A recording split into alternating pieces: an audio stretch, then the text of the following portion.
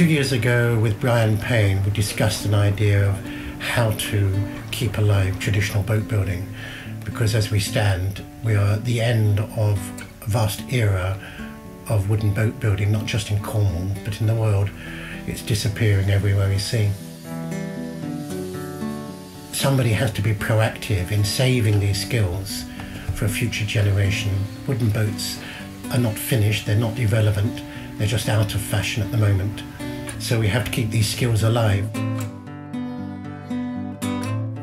Brian Payne set up a trust called the Falmouth Pilot Cutter CIC with the aim of financing projects in building traditional boats, and that by doing so teaching young people the skills that are relevant for the building of these boats and carrying that on to another generation who will, hopefully, they will all go off and build their own boats and propagate the idea.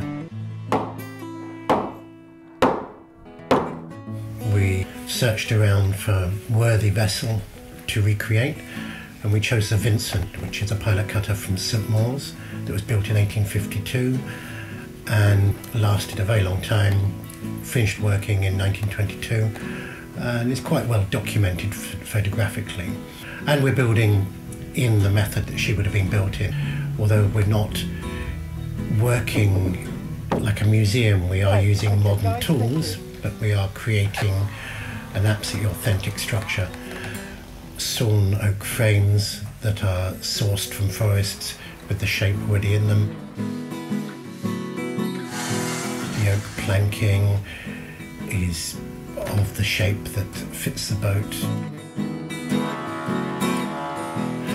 And in the process of building this boat, we are sharing our skills with young people that go on to be the next generation.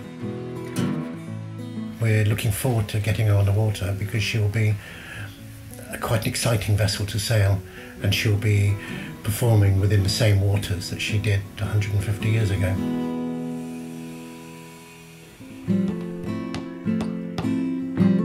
I've run a business now for over 20 years, building replicas of various pilot cutters from Isles of Scilly and Falmouth, and that's culminated with this particular project. Once the vessel is launched, she'll go out and work as a charter vessel with some of these people crewing on her, but the idea is that she'll go and earn her keep and perhaps put a little money back into the yard as well, and the yard will go on then to build other vessels of similar historic value, and we want to make each vessel stand on its own financially, and the yard will carry on maintaining, repairing these vessels as well. Within a year now we've created a wonderful site that is drawing people from all over, not just the county but beyond, coming to see what we're doing, and it will become quite an iconic site, and there's plans to develop it into a community area for all sorts of maritime projects. And in actual fact it is a perfect spot for what we're doing.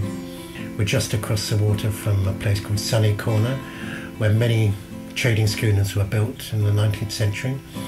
So there's a strong tradition within the Truro area.